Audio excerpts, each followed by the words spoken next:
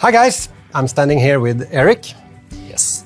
Erik is part of our material innovation team. Today we're going to talk about the different materials in insulation jackets.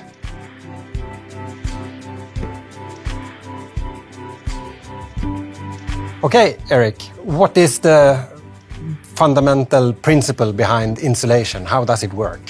We can create insulation in different ways. From a vacuum bottle, for example, we use vacuum between two walls of steel. Yeah. But when working with garments and clothing, we are trying to trap air. So having air standing still inside the garment and not changing from being inside and outside, and also different thicknesses depending on what your activity, what weather you're out in, and etc.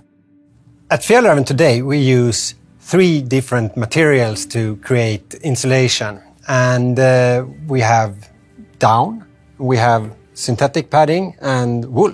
Wool. Yeah. Okay, we have brought in 2 cylinders of down here. They look equal in size, but can you explain what the difference is here? Yeah, both are filled with down, 2 different qualities. So actually it's the same weight of these two jars, but the difference is the quality of the down. So you can see this one is filling up the jar much more. Yeah. Actually, when we talk about down, this is what we want, but many think that this is how the down looks like. It's actually feather, because these are the things that normally punch through and comes out from your garment. Pinch your jacket and Exactly. leak. But those we don't really want. So what we want is these like really tiny clusters of down. As you can see, it's really lightweight. It's filling up the space a lot, and that's what we want to do in a garment. So this one will create a much lighter jacket and also more compressible jacket. So you can stuff it in a small sack and keep it in your backpack, for example. And that's the key benefit with down as an insulation material. Really compressible, really lightweight. But what happens when it gets wet then? That's a drawback. So down has a tendency of collapsing when it gets wet.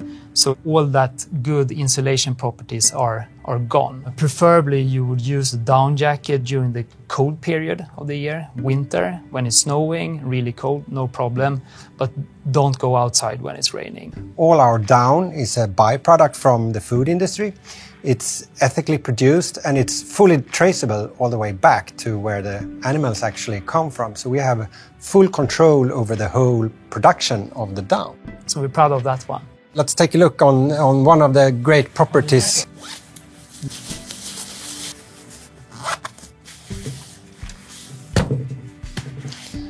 Perfect. From a perfectly good insulation piece to a pillow. Okay, so for the last 40 or 50 years we've had synthetic insulation as kind of the alternative to down insulation. And we have a piece of synthetic insulation here, right? Yes, this is polyester insulation. It's kind of really tiny fibers in a pretty non-structured way. So it's a non-woven material to create this lofty material to be used in insulation layers, like the vest you're wearing today. And the properties and the capacity to trap air, if you compare that to down, what's that like? It's pretty good, not as good as down, because you see that the loft is not as high, it's not filling up the same amount of space. But on the flip side, or the good side, it's durable. Yeah. So you can use it in many different ways. Handles moisture much better compared to down. Dries much faster, and you don't have to be as afraid of using it when it's raining. But at the end of the day, this is still made out of a non-renewable material, right? It's non-renewable, high content of recycled material, Yeah. but it's not renewable, which is maybe the benefit, one of the benefits with both down and wool as insulation. Okay, so we have talked about down and we have talked about synthetic, but we have the third material that we create insulation with, like probably the oldest material for clothing period.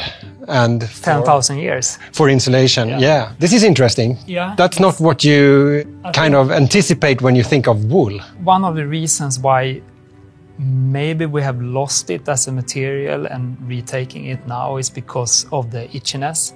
That really coarse wool could be itchy when you wear it next to the skin. But in this product here, we use it in between 2 layers of fabric, so the itchiness is not a problem any longer, and we can really work with the properties of this fiber. We're buying it here in Sweden, so 80% of Swedish wool is thrown away until we started to buy it. So now we have put a value on it, and we can really process it and make a really fine, nice outdoor fabric out of it, and using the insulation properties of it. So if you compare this padding to the synthetic padding, then how do they come out compared to each other? They are very similar in the construction, so we can make kind of the same garments with it. The benefit with the wool compared to synthetic is how it handles water. This one actually absorbs the water, so it can take up to 30% of its own weight in water and then evaporate over time. So it kind of slows down the whole process of the water moving from the inside to the outside and acts as a buffer. It will decrease the amount of moisture in the air you have in your system, so you will feel much drier and warmer. So this is a Canada shirt. Maybe not as technical, and here we're combining it with a wool fabric on the outside and a lining on the inside, and in between these 2 layers we have this material here. Okay, so let's try to wrap this up. So starting with the down, I think if your main concern is like weight and over insulation value and compressibility, choose down. Next one is the synthetic one. Here I think the good thing is, of course, it dries up quick, it's fairly lightweight, and also the wash carrying is super easy. Just throw it in together with the rest of the stuff you have. The third one is a wool. So if your concern is more environmental reasons, it's discarded material that we turn into fantastic functional material.